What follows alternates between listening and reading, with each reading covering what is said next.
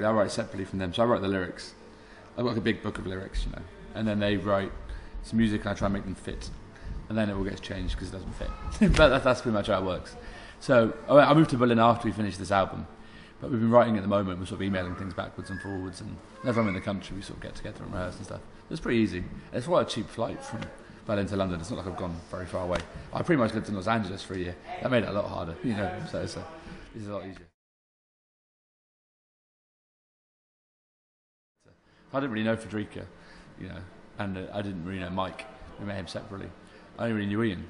So like, I think as the band's gone along, we've become closer friends. We used to argue a lot about musical taste and things, and now we all kind of agree. It's nice, I think, as the band's sort of gone along, we've become closer friends. So that's cool, and that makes a difference to the sound.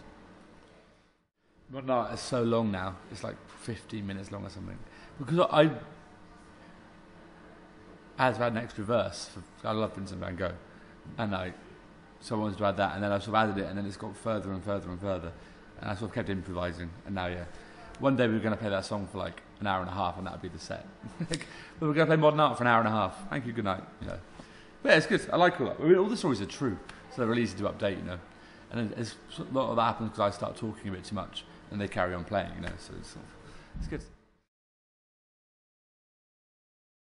I mean, I always think the difference is that in England people are quite cynical. You know. So when we first came out, people were like, oh, Emily Kane, haha, that's a funny song, you know, I bet she's not real.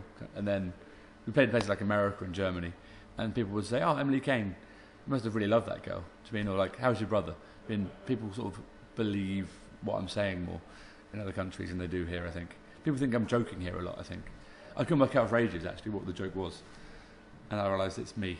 Like, I'm the punchline to all these jokes. But I thought, yeah, just very honest songs, you know.